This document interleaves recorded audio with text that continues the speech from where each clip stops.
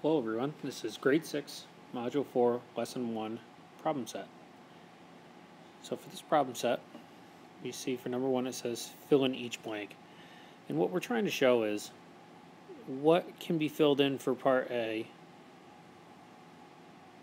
that will keep us at an identity of 21 or a value of 21. Well, I know that I'm looking for 21. And this is saying add right here 15, so that's 21 plus 15, and then this one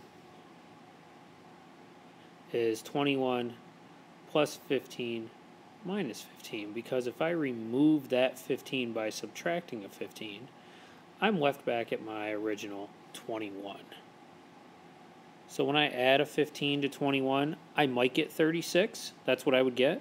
But when I subtract the 15 away, I'm going to end up back at 21. So we're looking for these identities here. So right here I see I have 450. And if I take away 230 from it, but then immediately add back 230, I'm going to still end up with 450. So let's look at C. And we have 1,289, and I'll draw a tape to represent that. And I know I have to subtract something, but if I add 856, that's much more than 1,289. But I know if I subtract off what I just added, which is 856, that will cancel off and I'll be back at 1,289. So I know that I'm subtracting off 856 because when I add 856 and then subtract it, or subtract 856 and then add it, they really just cancel each other out. So I'm left with 1,289 and 1,289. Now down at the very bottom, we have number 2, and the question states, why are the equations w minus x plus x equal w and w plus x minus x equal w called identities? And the reason why they are identities,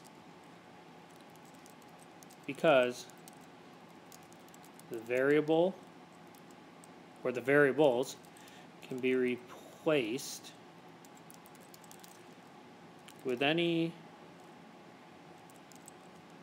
numbers, and once you complete the operations,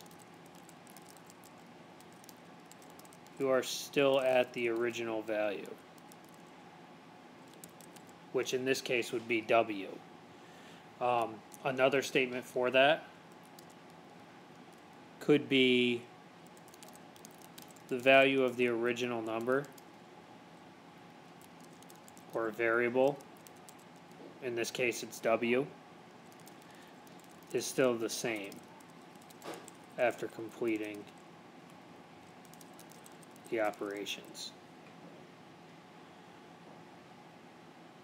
I'll stretch that so you can see it. Now, a quick example of this. So if I have w and I subtract off an x, but then add that x back in, I'm still at w. Meaning if I replace w with just any number like 5, I subtract 2, but then add 2. 5 minus 2 is 3. But if I add the 2 back in, I'm back at 5. So that's where it's showing it, that any number that you plug in